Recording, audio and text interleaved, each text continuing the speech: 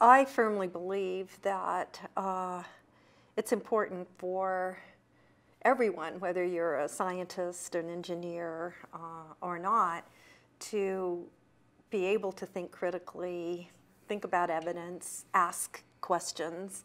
And so in our first year curriculum, all of our students take a class called empirical analysis, and we use science and psychology, social science examples to really learn how to think critically and creatively. What we do for our science students and computer science and social science students is they do summer research programs and laboratories or field sites, either in the U.S. or other countries around the world.